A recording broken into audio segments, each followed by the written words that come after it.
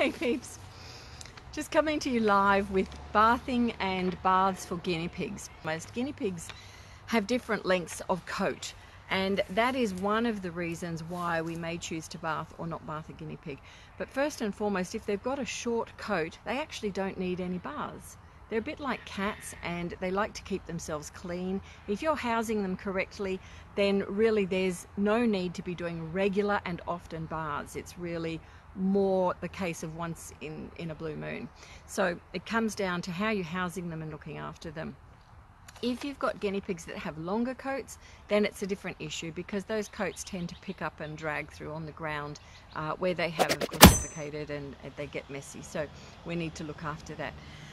Other issues with why you bath guinea pigs are around the actual housing component. So I've already touched on that with longer-haired guinea pigs. But if you've got short-haired guinea pigs and you haven't tended their cages really well, then of course we can have issues around that. They get dirty. So with those piggies, they may also have other issues like mites and mange that we need to have a reason to bath them. Now, as often as you see photos of guinea pigs out there that look really comfortable in water, guinea pigs don't swim. So the real risk here is what we call aspiration, and that is where guinea pigs can breathe in water. It can go in through the mouth or up through the nasal passage, and if it gets into the lungs, it actually causes a really severe form of pneumonia and they will die from it. So that's the high risk.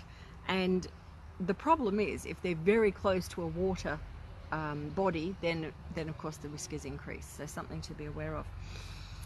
Okay, all piggies are different. So what that means is that if you're new to having a guinea pig pet, then you don't know necessarily how that little animal will react when you give it a bath. So it may look very cute and comfortable in the photos that you see online, but that's not necessarily what you will experience when you go to bath your guinea pig. So your first and foremost number one consideration is, firstly, do we need to bath the guinea pig?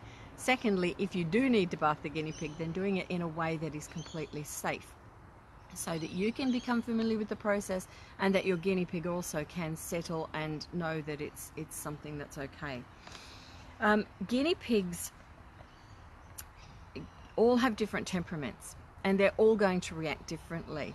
So you won't literally know until the point where you bath them. So in rescue, we have everything from guinea pigs that have been well loved that come to us to those that are free range, and believe me, they will scratch and carry on where you really need to know what you're doing to ensure their safety above everything else. So the way that you hold them and the technique that you use is something I'm going to share with you here. First rule with bathing a piggy is that you have an area which is relatively confined so that you can control the animal itself in that space, but also where you can keep the level of the water very shallow. So I like to have it around this sort of depth, which would be for an adult guinea pig, which is roughly up to sort of halfway up their thigh, to give you an idea. I use a small tub like this, and I'll fill that water. You can even see where I sort of use the water level repeatedly up to this point. And only ever bathing one guinea pig at a time. So if you are seeing photos and images of a number of guinea pigs, the question then becomes, how do you manage 3 at once? Now, if they look all calm and they're familiar with the process, it gives everyone a false sense of security that their little herd of animals will be fine too. That's simply not the case. It also is something you need to look at for drying guinea pigs. The water that we use always needs to be comfortably warm. They have the same body temperature, bar 0.02 of a degree, so pretty much for all intents and purposes the same as us. And we need nice comfortable water for them to be in. But if you've got a number of guinea pigs there, when it comes to drying them off, you can only deal with them one at a time unless you've got a number of people doing that. So always bath one piggy one at a time. It also enables you to ensure that you can take care of that guinea pig regardless of what happens. Its safety comes first. Okay, second thing you need. So first thing is a bowl and a safe space to bath them in. Sometimes, you know, a bathroom sink is quite a confined area. A bathtub, you've actually got issues with your back and bending down, and you've also got the length of the space involved. So it's not necessarily an area that's easy to to work within. So I'd rather something at desk height or where you can actually work simply. The next thing is what you're going to put the guinea pig in once you have washed the guinea pig.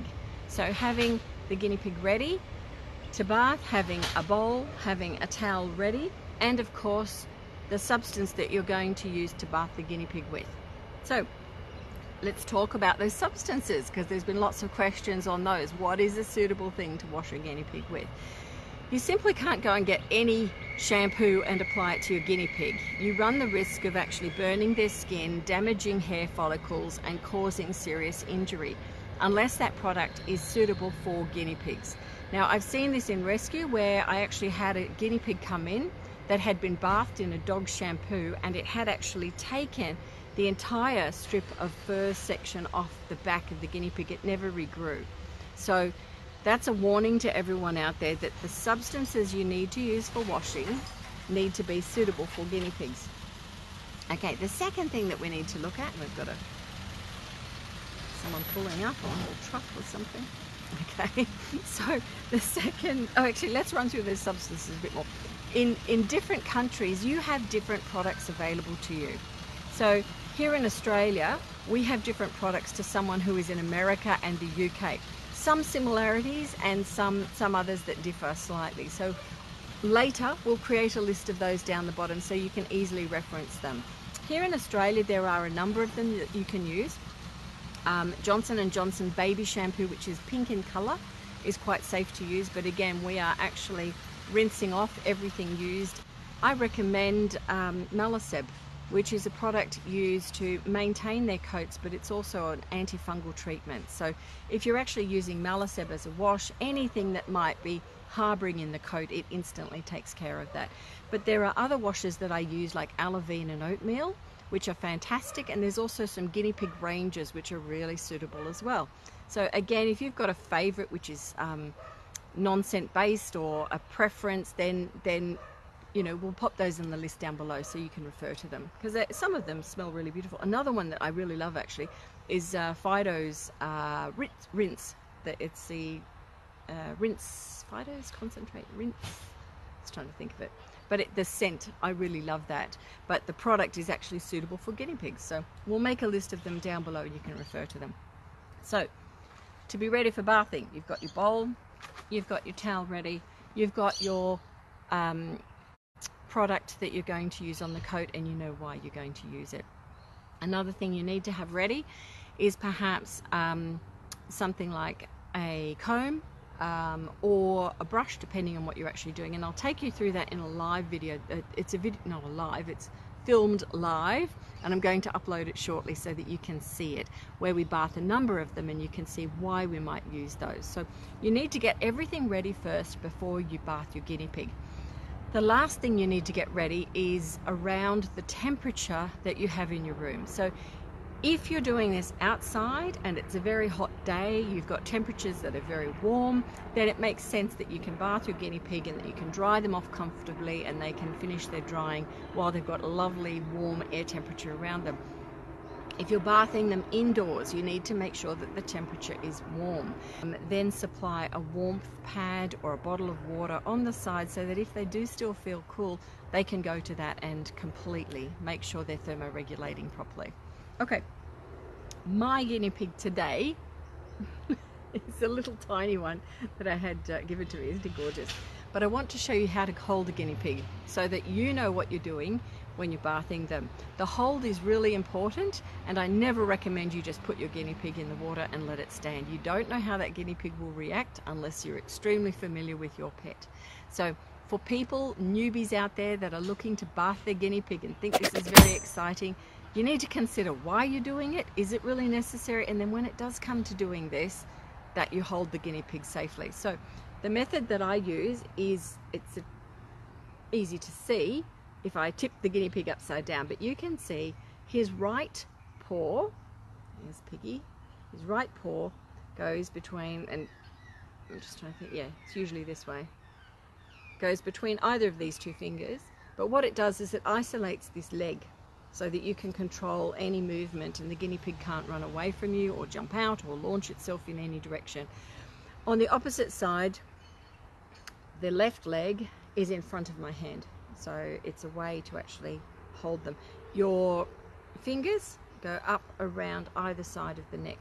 And if you're doing it this way, again, up, you've got one finger underneath the neck, supporting, and again, up around the neck of the guinea pig. In all instances, as long as you've got this front right paw isolated like this, in some way between one of these fingers, your guinea pig, and you've got this grip, your guinea pig can't jump out, can't launch itself, can't flip over and panic where it could then breathe in water and aspirate.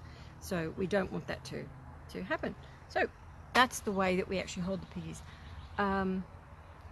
With bathing, once you've got your piggy, you can hold piggies safely in the water in that way.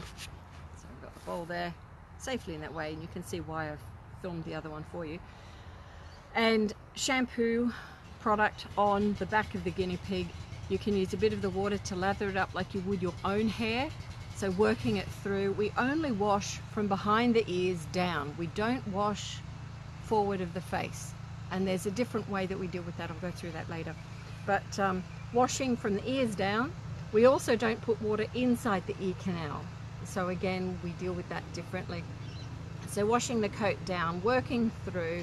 This is where you may, if you've not got any really solid lumps or knots, but you've got a little bit of a light gathering, you might want to just use a comb there to move that out, because having the water around the base of that hair can make it easier to move.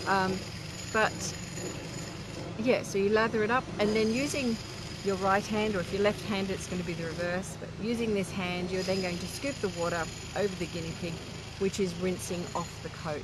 Once piggy is rinsed off, again you've got good support still underneath and around the guinea pig, still unable to move and run away.